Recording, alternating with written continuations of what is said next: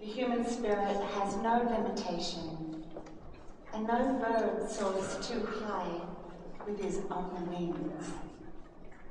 So today's message is about soaring.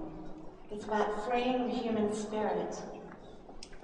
And it's about the merging of the human spirit, of the person that I am, with technology.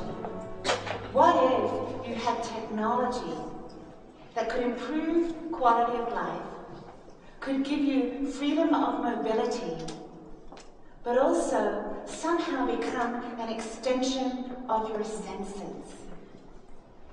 So that my DNA becomes part of the technology itself. When we extend the senses, there's a shift, a translational shift that occurs in the culture. And it happens as swiftly as the new technology interiorizes.